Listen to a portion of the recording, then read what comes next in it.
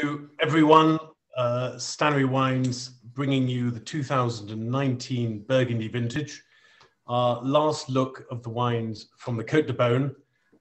We have assembled another all-star cast for you tonight. Jason will be talking through the vintage and the wines. We have three winemakers, two at the moment. Hopefully will be a third to follow.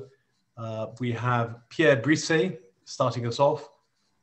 We have Loic Lamy, and it's towards the end from Sauzet, hopefully Benoit Riffaut will be joining us. We talked, those who were with us for the Chassagne tasting would have heard Jason putting it into a context of his work in the wine world and how he's seen that village evolve. So if I may kick off and throw a ball at Jason and say, could you comment for us, Jason, on Puligny and how that has evolved, how the winemakers have evolved in the wines to kick us off, and then we'll talk about the vintage more and head to the winemakers. Thank you. Evening, everyone. Welcome to this evening's tasting. Delighted to have you here and delighted to have a nice representation from Burgundy as well. Yeah, as Sam said, we did Chassagne on Tuesday. And in many ways, Puligny is a more established village, if you like. I think it's Chassagne has really come up on the rails over the last sort of 10 or 15 years. Difficult to say exactly why Puligny has had such a following for a long time. It's slightly smaller than Chassagne. It's about 2/3 of the size. A little bit smaller than Meursault as well. Good spread of Primeur and Grand Crus, of course. So the Grand Cru shares with Chassagne, but I think it has 4 in total. The thing everyone talks about in Puligny, of course, is the water table, and saying because it's very high, there aren't that many producers or vignerons who are making their own wine because they couldn't build cellars originally, so they would have nowhere to store the wines. And as a result, there are quite a lot of contracts with négociants. So perhaps there are less domains than there are in Chassagne. I think what I would say is certainly some of the classic names in Puligny have been very dominant over the last 20 years, and we're delighted actually to have a couple of new names here today alongside the very well established domains. So it should be a fascinating tasting. Obviously, we'll get an insight from the growers themselves because they're much better qualified than I am. But the one thing I would say I found fascinating when tasting Puligny, I actually found the wines almost richer and slightly more intense than I did the Chassagnes, which is slightly counterintuitive, especially as I think the yields were hit a little bit less than the Chassagne. So in a way, you would perhaps expect them to not have quite that same level of concentration, but I found an amazing level of intensity and dry extract again. And yet no loss of terroir at all. And I think there are some really lovely wines in Puligny, and perhaps that delicatesse that you find in the village traditionally makes for a great compromise with the richness of the vintage. Anyway, let's say hello to our first winemaker, if we may. Pierre Brisset. Come in, Pierre. Lovely to have you here. You're, I'm pleased to say, one of the younger and newer brigade on the scene. Could you give us a little bit of history of your operation? Yeah, I started winemaking in 2014, and I bought vineyards in Chassagne-Montrachet to start. And then I'm installed in Château de Bligny at Bligny-les-Beaunes, just close to Beaune, which is a kind of wine lab where we are different winemakers installed, and we share the infrastructure. In fact, we share experience too, which is very interesting. But everybody makes his own wines. And so this concept was built by Dominique Lafont and Pierre Murger, who make their wines there too. And we are about 8 winemakers there. It was a very good solution for me to start.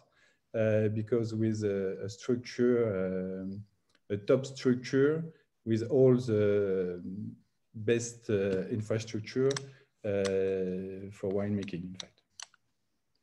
Is there really a sense of togetherness, that there really is a sharing of ideas everybody makes his own wine. So that's not a cooperative, and everybody keeps his own secret too, in fact. But but as I was a new winemaker, so I tried to get experience from the others, and so for me it was very interesting and very good to start with these people who make wine for a very long time, and they made it very well.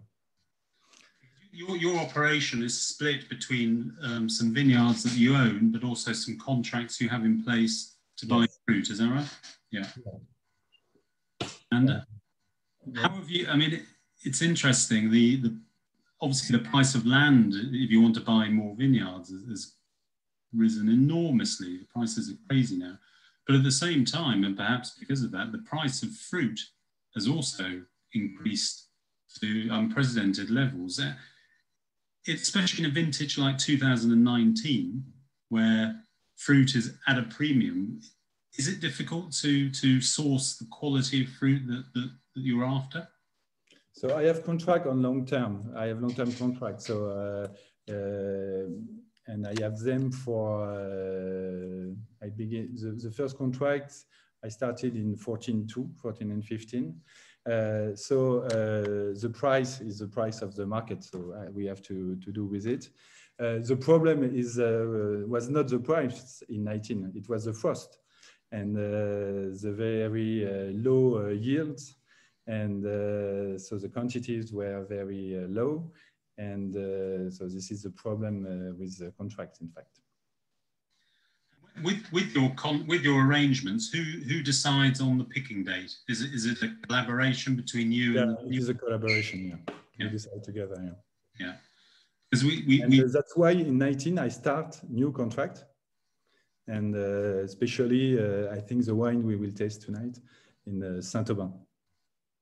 Sous Roche Dumay, sur Gamay, Sous Roche Dumay. Exactly. We spoke on Tuesday about, particularly with Alex Moreau in Chassagne, about the importance of the picking date, especially even more so than normal in 2019. And it really was vital to get it too late because it's earlier in the season than harvest used to be. Yeah. 24 hours can make a huge difference to the ripeness of the grapes. So let's talk about your wine here then. So we've got the Saint-Aubin Premier Cru. Saint-Aubin is an appellation you've been wanting to make for a while? Yes, I wanted to do it because I think he has the great balance between tension, freshness, and structure. As Chassagne, in fact, like Chassagne.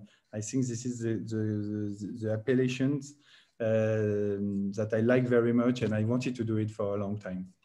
So that's why I started in 19, and it is a long-term contract. I will start. I will continue. An interesting question, and maybe it's not the right one to ask, but bearing in mind this is a Puligny and Friends tasting, but do you see more connection with Chassagne or Puligny when you look at Saint-Aubin? More similarities? More with the Chassagne, in fact. Especially this part of Saint-Aubin. I think we have the more balance between the generous structure, the freshness, the tension, especially in this odd vintage 19. I see Saint-Aubin more with Chassagne than with Puligny. But that might be. Yeah. Okay. And when did you begin harvesting then in 2019? It was September 11, I think. 11 or 12. Yeah. And this particular Saint-Aubin, yeah, it's interesting. Just so everyone listening in realizes, a lot of the wines you're making are very small quantities normally. You know, I think your Abbé de Morgeau is 1 barrel this year. Is that right? Two barrels. Oh, a plethora of. Thank you, the first. your Puligny is 1 barrel. Yeah, so this is relatively bountiful. At I think almost 5 barrels. Is that right? Yeah, 5 barrels in 5 barrels of Saint-Aubin. It was, in fact, the contract is the whole part of vines. So it was 5 barrels in 19. Yeah, on the subject of contracts, someone asked, how long are the contracts that you get to sign for? What duration? It's not written, in fact. It varies from vineyard to vineyard, and it's a collaboration with between 2 people, and so it's for a long time. But there is no date written. Understood. And in terms of vinification, how much new oak are you using? I'm guessing not a huge amount by tasting the wine. 2 on 5. Okay. 2 new oaks. And the other were 2 wines. Okay. Yeah. 2 new barrels and 3 barrels of 2 wines. And this particular vineyard, as you say, it's kind of above the little hamlet of Gamay. Is the soil here is what is it like? It's very calcaire, yeah. It's very, you say limestone. Yeah. And presumably you're trying to keep that tension, keep that freshness, the minerality, the stoniness of the wine? That's why I want to do, yeah. Kim asks you your comment on comparing 18 and 19 as 2 warmish vintages. Differences, similarities, how were they to work with for you? I had no Saint-Aubin in 18, so I can't compare the two wine. But 19, it was hotter. There are more alcohol, right? More structure. And but the acidity are still great. pH are between 325 and 330, and so we can keep the tension, we can keep the freshness, but we have a great structure in fact. Mm-hmm. Alcohol. 13%. My little bottle is telling me 13. Is that to be believed? 13.5. Yeah. Okay. But compared with 20, for example, at 20 we are at a little bit less than 13. Okay. But it certainly copes with 13 and a half, and I think there's probably 1 or 2 wines we'll taste later at 14, and with that sense of freshness that you mentioned, I think wines are generally really well balanced. Do you see this vintage closing down, or is this a vintage you think will always drink well and we can pull the cork in next year? Or you can wait, yes. Yes, you have to wait. I think it's a vintage and you can keep, and you have to. Great.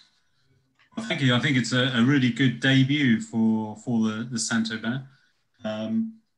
As I say, I'm delighted that you managed to make 5 barrels of this. It will help us ration your wines a little better, because with the other wines, it really is a very minuscule amount. And we've very kindly given Stannery a good chunk of it, but it was all very small potatoes.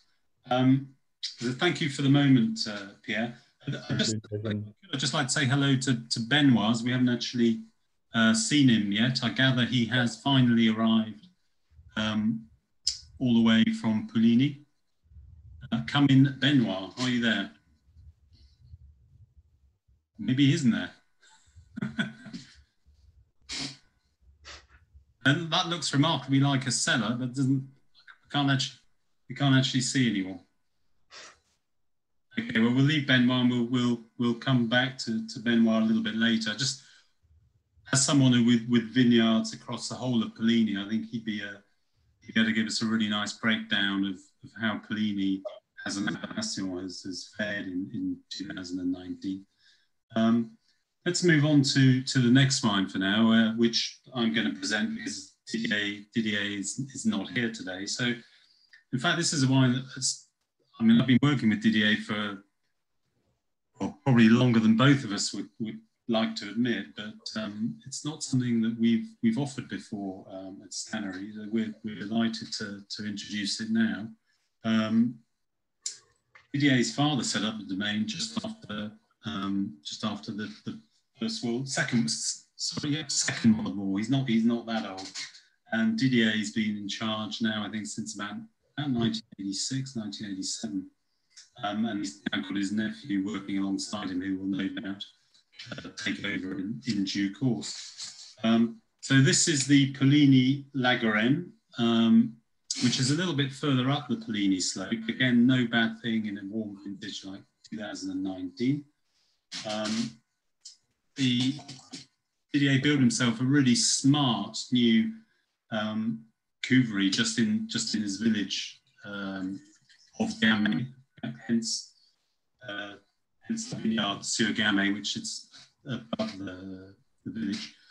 Up until then, until he constructed this wonderful new building, he's operating out of a tiny little cellars back at the family domain. So that was quite a significant development for him, and really kind of took him to the next level, I think.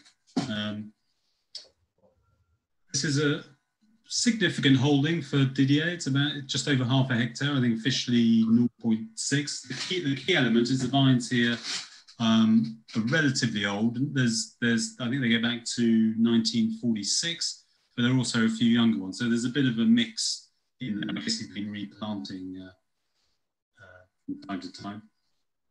So funny enough, bear in mind his father started the Domaine back in 1946. I'm guessing it was his father who replanted the plot back then. Didier's wines tend to be quite smoky, quite mineral where the soil allows. He uses about 20-25% new oak. Jason, have you had aged examples of them? I have done, yeah. Probably no more than 5 or 6 years old. More because they taste so delicious after about 3 or 4. He's got a couple of really nice plots in Saint-Aubin as well. He's got Merget de Don de Chien, and then Champ-Canet as well, which is really nice. He does make a little bit of red too. But I think this is already being shown quite well. It's not yet bottled, will be shortly. But I think you are getting that slight smokiness coming through, and I think there is quite good acidity actually. And the beauty of this wine is it's going to come out at a crazy price. Didier's wines are always great value, and from memory, I think this is going to be around 240 for a 6-pack. So it's something of a steal.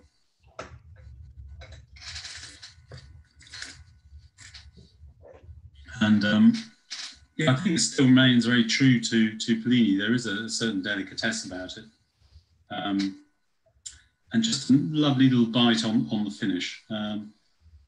So anyway, so that's Didier Leroux's La Garenne, 2019.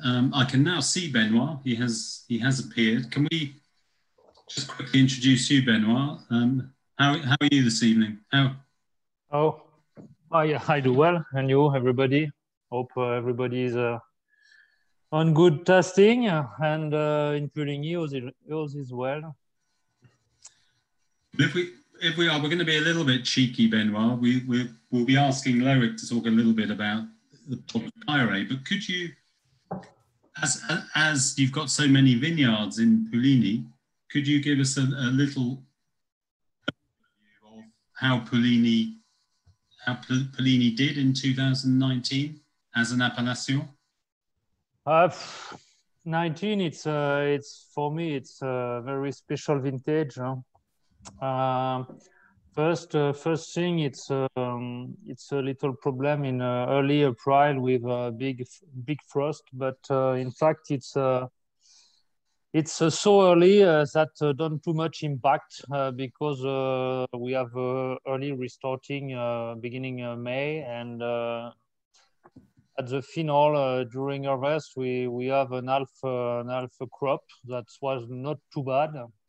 And in Premier Cru, we have no problem with frost, but we have not so good flower period, and that's why after with dry condition for maturity and summer, we have not a lot of juice, and the result it's half crop too. And in fact, it's a small vintage with quantity, but for me it's very, very concentrated vintage, but in a very good way because all parameters are concentrated in the same time, balance, and we keep a lot of energy. And after, of course, you have few different terroirs, and each one keep its characteristic.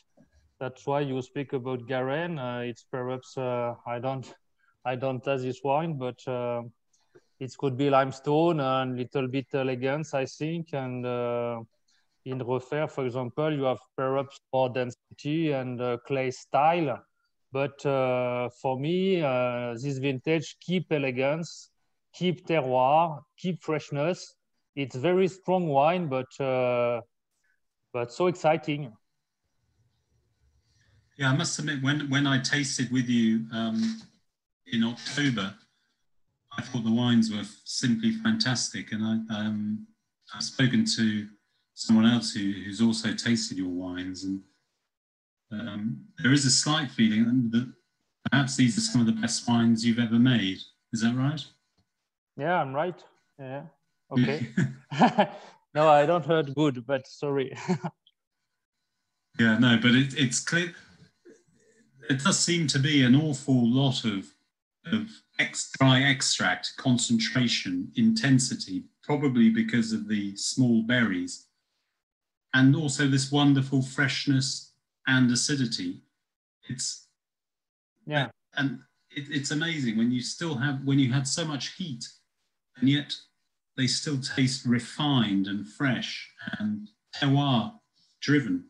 Yeah, you everybody need to have an idea of total concentration. Each parameter is really concentrate. Body first, but intensity, freshness, energy, minerality, all parameters are on the top, and all top balance. It's so special vintage for that, I think. And for me, it's it's perhaps one of the best never do by this way. Yeah, really. Great. Well, hopefully we'll have a nice allocation. A small quantity. the finger. I cross finger. Yeah. Okay, Ben. Well, we'll come back to you a little bit later. Yeah, no problem. And if we can go over now to Loic, who's up in the Haute Côte, I believe. And Loic Lamy is from Domaine de Montille, who are perhaps better known for their Volnays and their Pomards, certainly their red wines, but who acquired some time ago now this wonderful plot of Cailleret, which I think from memory was bought from Domaine Charton. You'll be able to say exactly when. But Loic, if you can just, it's a domain with a lot of history. Could you just give us a quick recap on the domain? Yes, it is. Just, I want to say my name is Lamy, and there is a lot of Lamy in this region, so it's not linked. But we're definitely in the theme. So historically, the Domaine de Montille is located in Volnay and has its plots around Volnay and Pomards, which is, as you know, where Pinot Noir is doing quite well. The domain, the history of the domain started 300 years ago or so. And the plot Le Cailleret was actually, so in Puligny, was actually purchased in 1993. And it's actually the first Chardonnay plot that was acquired by the domain. So somehow Domaine de Montille is still quite linked to Pinot Noir in most people's mind, but yeah, Cailleret is definitely an interesting one because this is the first one. And at that time, it was actually, the wine was made by Jean-Marc Rouleau, I think, wasn't it? So since Hubert de Montille and Etienne, so maybe it can be interesting. I can tell you how he acquired the plot, because back in the days, Le Cailleret was a monopoly, as you said, from Chartron, and because there was some succession questions. So how to transmit the land to the family, and he asked for advice his friend Hubert de Montille, who was a lawyer, and he understood that he had to sell a little bit of land, and Hubert said, if I can help, of course I can buy some, and it was quite a good match, but he didn't really know how to vinify Chardonnay. And at the time, Alix, it's Hubert's daughter, she was married to Jean-Marc Rouleau, and it's quite a bit of luck to have a man like that who let's say masters Chardonnay quite a lot, and he helped. He didn't vinify himself, but he definitely helped and gave his opinion on what's a great Chardonnay and how to do it. And of course, they got inspired by him a lot at the time. And today, the vinification techniques are not the same, but I would say that they have in common this idea of how the structure of a white wine and the finish, how the length of a white wine is important. So they're both really working on this. And if you could just say a little bit about Le Cailleret, because it's a very well located vineyard in Puligny, isn't it? Le Cailleret is, so if you have Le Montrachet here, next to it, you have Le Cailleret. And right above, you have Chevalier-Montrachet. So it's really stuck in between two Grand Crus. And 80 or so years ago, when the people of Hinau chose which plot would be a Grand Cru and a Premier Cru, it was definitely a question, because before that it was considered with the standards of the time as a level of a Grand Cru. But there was at this time still some Pinot Noir planted on this plot, and maybe that's kind of wow. Pushed the people to choose this plot as a Premier Cru. It's definitely a super Premier Cru, let's say. It's hard, it's hard to imagine Pinot Noir being planted there. I mean, it seems absolutely crazy. Yeah. And when you see the soil, it doesn't really make sense to plant Pinot Noirs there.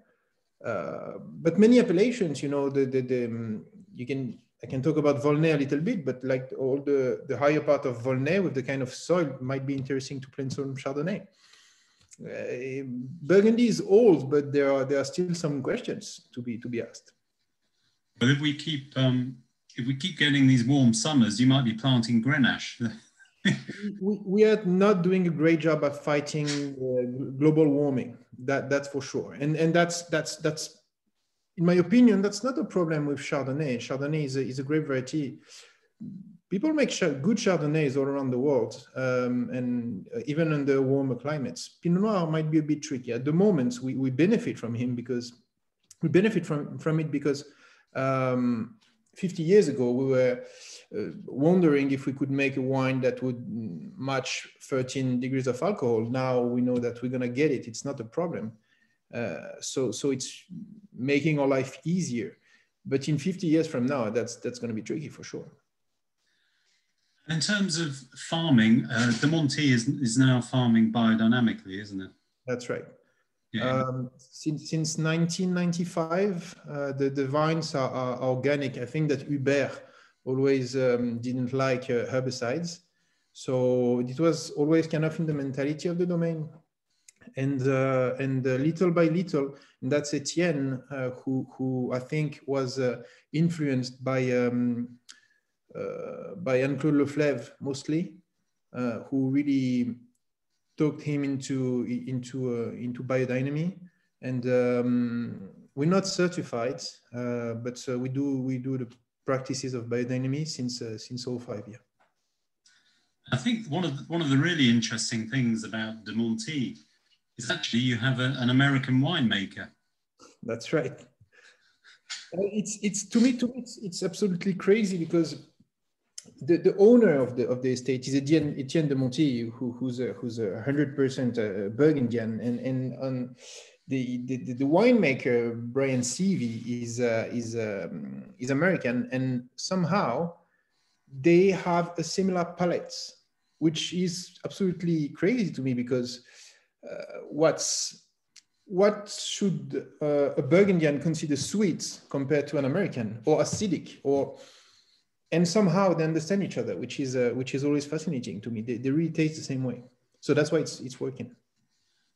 And, I mean, we can discuss the reds briefly, maybe, but in terms of the white wines now being made at de Montille, you have more because of the integration with Chateau de Puligny that happened a few years ago. But I've always found the whites very pure. There's new oak is used very sparingly.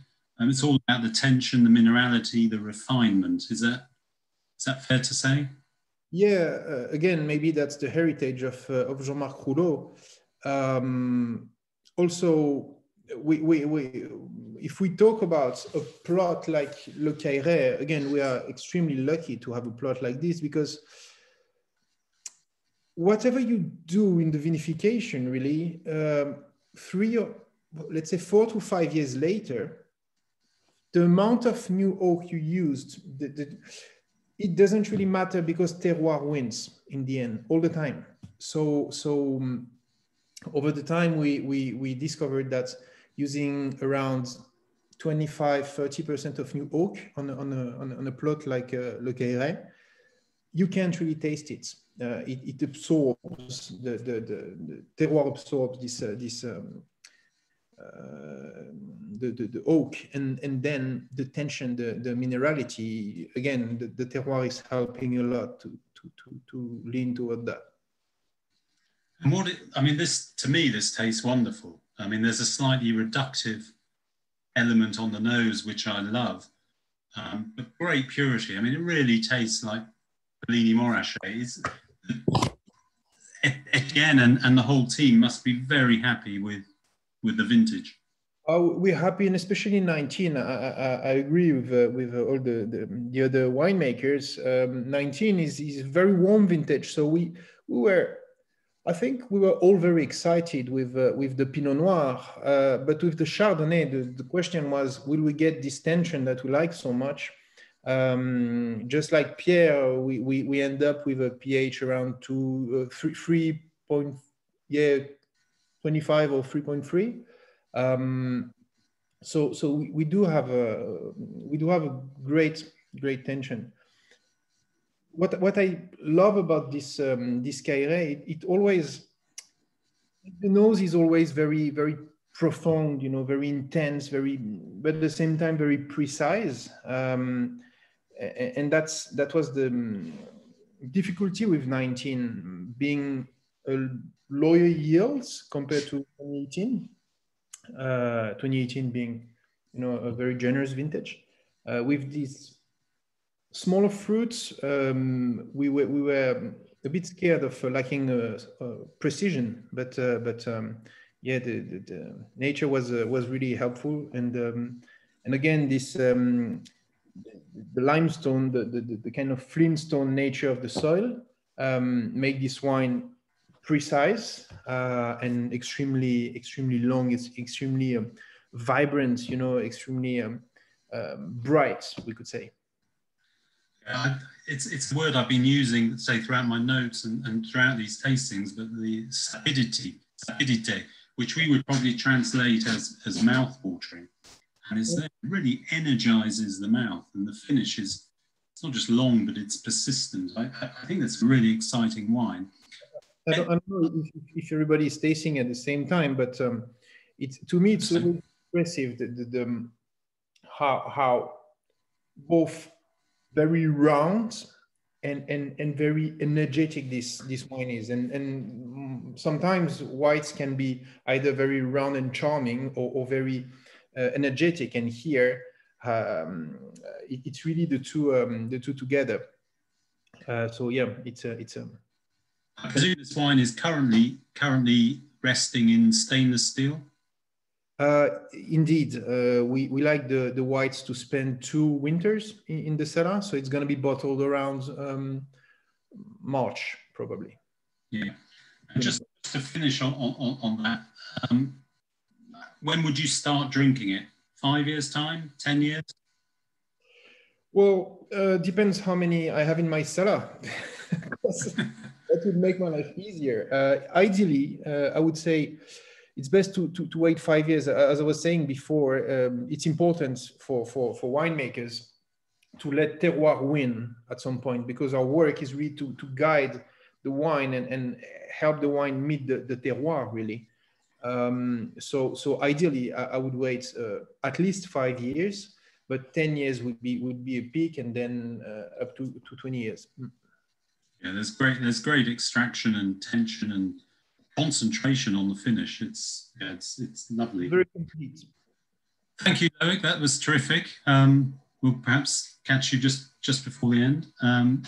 We better crack on. We've got wines number 4 and 5. I'm just going to say a little bit about, and we'll taste them obviously, and then we can go back to Benoit to talk about the Sauzet Champ-Canet. So wine number 4 is Puligny Premier Cru Les Perrières from Philippe Pernot of Pernot Belicard. So Philippe, well, the name Pernot you will certainly know very well. Philippe is the son of Paul Pernot, who's still very much making great wines in Puligny.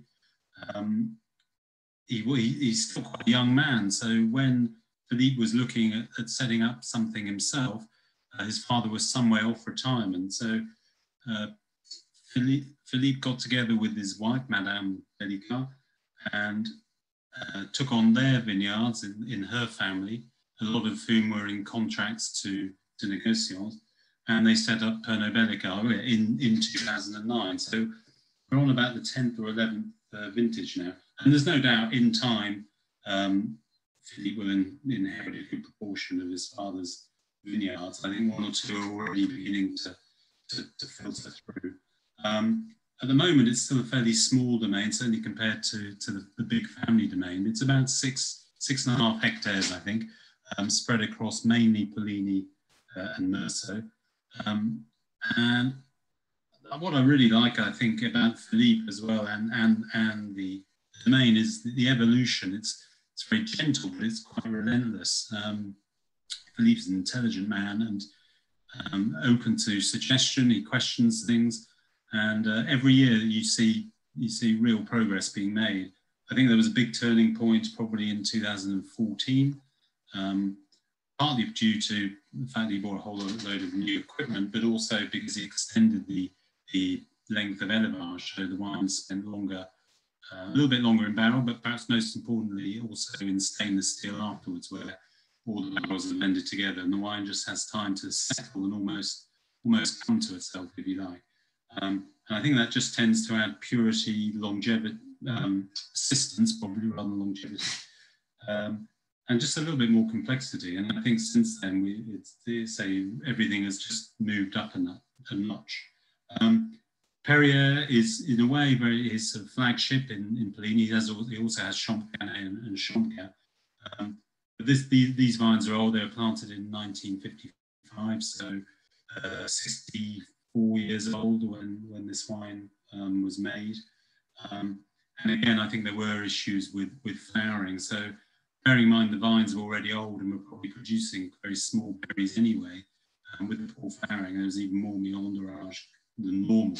So hopefully we're going to see some really nice concentration here, albeit Philippe may be a little bit disappointed that he hasn't made more wine. He began picking, well actually he emailed me today, he said he began picking on the 9th of December, I think he meant the 9th of September. So pretty much in that sweet spot along with everything else.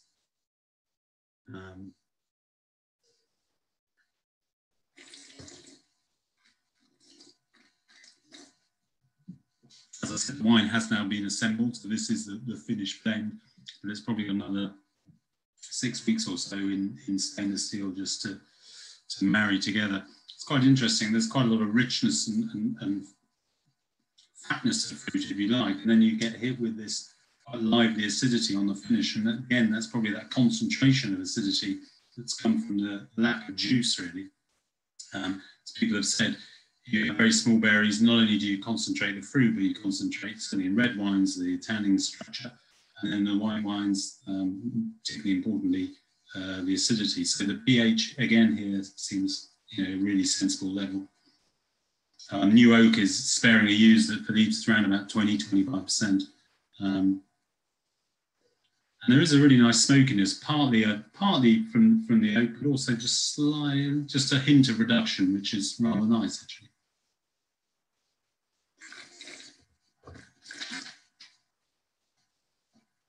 But in many ways, that's a classic 2019. Really good intensity, but a really refreshing, vibrant finish, just cleaning everything up. I think this will drink a little bit earlier than the Cailleret we tasted earlier. So I would probably wait 3 or 4 years before I'm uncorking the bottle. But I think, yeah, there's perhaps more of a fat and just not quite the same stoniness, if you like, on the Cailleret, which will just need that much more time to come round. So that's the Perrières. Moving on to wine number 5. This is another acquisition, if you like, following our purchase of Domaine direct back in the summer. So this is Domaine Jean-Marc Boillot, based in Pommard, but very much Puligny focused. Jean-Marc set up the Domaine. I might have to check my notes on this one, but he set it up back in 1985, so 35 years ago. Now he has a son and daughter working with him now. He was the grandson, coincidentally, of Etienne Sauzet, so there is a nice connection with Sauzet, and obviously having Benoit here this evening. Referts is on the Meursault borders. Basically, it's the soil is a little bit richer there. I'm not saying it's a Meursault style Puligny, but generally you would expect to see just a little more fat, a little bit more expression in youth. Jean-Marc is not. They use he similar to the other guys, 25–30% new oak. And let's just have a look, see what this is tasting like.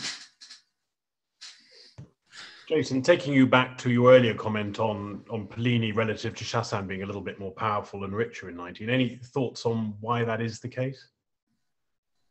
I think the wines tonight have somewhat borne that out. Yeah, I'm interested in your thoughts. It is strange. We looked at 2018, and which was a really large vintage for Chardonnay. Unofficially, there were some enormous yields, but that was a good thing, actually. I mean, Chardonnay copes very well with big yields. It doesn't lose concentration, and it maintains that sense of terroir. But it actually dissipated the heat, and the wines ended up being incredibly fresh and vibrant. And then we have 2019, which is the complete reverse. We have a small harvest, small vintage. And the small size of the vintage has actually helped the wines keep their freshness because of this idea that there's not much juice, so everything within the berry, if you like, is concentrated. So not just the extract and the tannin, but and the fruit, but also the acidity. I'm trying to work out why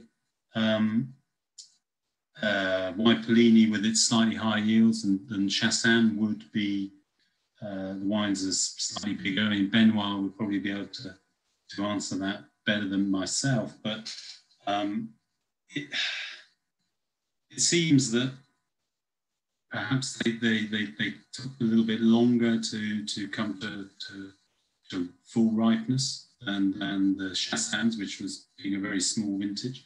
So in order to get the phenolic ripeness, obviously the sugar levels would have risen, but they couldn't pick because they needed that phenolic ripeness. So that, to me, that seems a plausible explanation, but we'll ask Benoit shortly when we move on to his wine.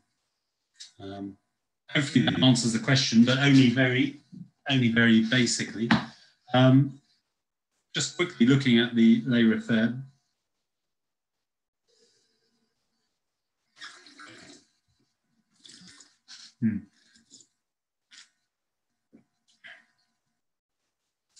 Yeah, that's already showing well. And interestingly, I was kind of expecting that to almost be fatter again, but once again, I mean, it's going to get boring saying it, but the acidity and the freshness is amazing. The balance is really good. Yes, there probably is a little bit more Meursault style fat, if you like, but there's no heaviness whatsoever. It's not overpowering, beautifully balanced. It'll be interesting to see if it shuts down a little bit post bottling, but actually it's incredibly open now.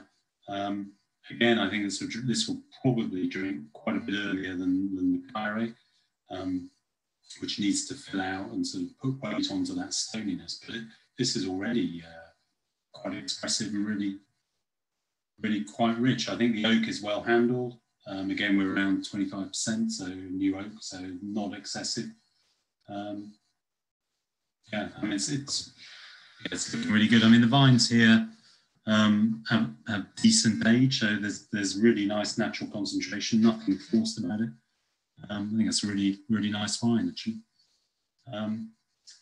Okay, well let's move on to the last wine of the evening, which is the Champ-Canet from Etienne Sauzet, and we'll bring back Benoit at this juncture, which seems a sensible thing to do. Benoit, I mean, it was difficult choosing which wine of yours to have in the tasting, actually, because you have too many good vineyards. Aside from the Grand Cru, but Falatière, Combet, I mean, there's some wonderful Puligny vineyards there. But I remember tasting this, and the Champ-Canet really stood out for me at the tasting. Is what can you tell us about the vineyard?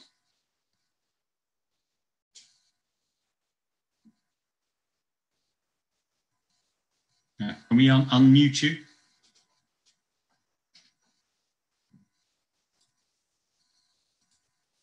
No.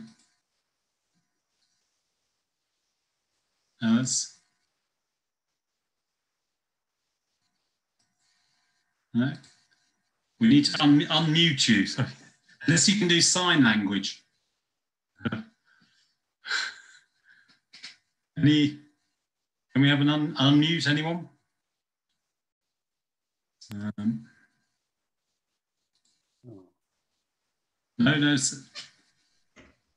That's going to. We may have lost Benoit. I don't know if you could talk us through some of the other wines, Jason, at the tasting of Sauzet.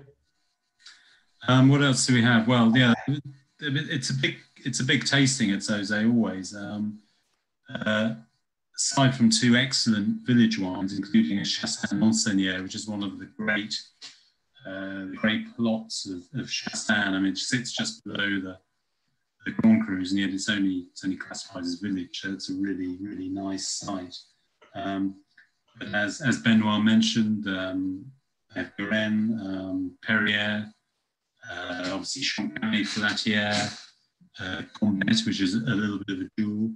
I'm probably missing some, and then a incredible lineup of Grand Cru: Bienvenue, Bâtard, Chevalier, and Montrachet itself. So it's an amazing lineup. And I mean, I've been tasting a Sauzet for a while now, and I think the one thing I do find most years, or pretty much every year, is that the wines have great typicity in terms of the vineyard character.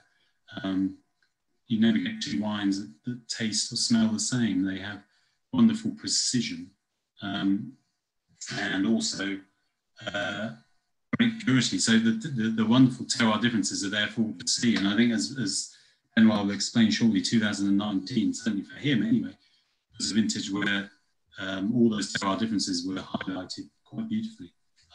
Benoit, I gather you're now back with sound. I think so. I think so. It's good. Ah, that's good. Yeah, good. Yeah. Sorry. People would much rather listen to you than me. No, I can speak about Champ-Canet now. Easier. So, first, I think it's a very beautiful cross and little bit no terroir, but it's a very good localization. Just on the top of Combet and Meursault limit to Meursault Perrières, and it's of course a special terroir, and it's perhaps a little bit more creamy than typical Puligny, if you want, but it's a so strong wine each vintage with a lot of elegance, but on a ripe way, and little bit. For me, it's all time little bit spicy minerality, spicy balance, and a small creamy touch of Meursault. And it's all time easy intensity wine and easy tasting, but with body and with long way for age too, and it's very complex wine, in fact. how old are the vines here? It's old vines. It's we have 3 different years, but the average it's 65 years old, and it's very typical soil for Burgundy. It's mid slope little bit. It's a light clay, red clay, but a lot of limestone, and perhaps you have between 30-40 centimeters of soil, not more, and it's all time easy ripeness area, but we picked in general first for Sauzet vineyards, and you have all time this crispy yellow Chardonnay and spawn berries and concentration in same time. Like Philippe Pernot, I think you started on the 9th of September, is that right? Exactly. And again, was that an easy decision to pick the right date? It's never easy. It's never easy. It's all time a combination of different parameters. First, for me, and perhaps one of the most important for me, it's testing grapes, and I don't want picked if I don't test good grapes. And not each day, but I move in vineyards very currently just before harvest, and I won't picked with good testing and total maturity, not too much, but good ripeness. And I'm not afraid about acidity and balance, and I'm quite with my vineyards and my growing, and that's why sometimes it's not a problem to wait a little bit for picking. When you're going through the vineyards, do you base your decision on taste or on an analytical analysis? It's 3 parameters for me. It's my tasting first, analyze of course, and the weather, and after we cross all that, and we take a decision. But sometimes we are a little bit afraid for wait, because you wait and your grapes are outside, and it's a whole time special because it's not in the cellar, and when it's in the cellar, it's insecurity. That's why sometimes, you be a little bit afraid with that. But you need to be quiet with balance, and it's not if English, sorry, but if you can picturely, but sometimes it's not better if you wait 2, 3, 4 few days. I don't know. It's not if you can picturely, but not more acidity, not more depend. Not so easy. And in terms of new oak barrels, what percentage are you using? Well, we use 25% for Champ-Canet. Yeah, a little bit more for the Grand Cru. Depend of the quantity of the Grand Cru. It's it's sometime like Bienvenue, for example. It's in general it's 2 barrels or 2.5. We have never new. Yeah, and here's a slightly what's the word in English? I want to say cheeky, but malin. So that's the word in French. As your father-in-law Gerard, what does he think of the 2019s? I think he like wine first, and I think he is a little bit surprised by the result now, because with the warm condition, everybody have an first idea, but after tasting, it's all not exactly what a lot of people imagine. It's more energetic, like I said, more fresh, more balanced on the top of the top level, but it's balanced. That's why you like. Yeah, well, that's what we all like. But okay, well, look, I think that's showing beautifully. To me, that's a wine that could age for 15 or 20 years without any problem at all. Yeah, I expect. I'm sure it's a very, very good constitution for well aging. But after, I'm sure a lot of people drink quicker. But because everybody will be exciting taste this vintage, and for me this vintage show well during 5 years, 10 years, and for a long time after. Yes, I hope that. Well, I'm hoping that you got my reservation for Magnums and Jeroboams this morning. So anyone who's wanting this afternoon, we need to speak a little bit. And just one last question before we let you go. It's been a very strange period. You've had almost no customers coming to visit, no importers this year? Not no, because I meet you, for example. but no, we're relentless. Yeah, of course, the best. And no, less and less than usual, of course, but we keep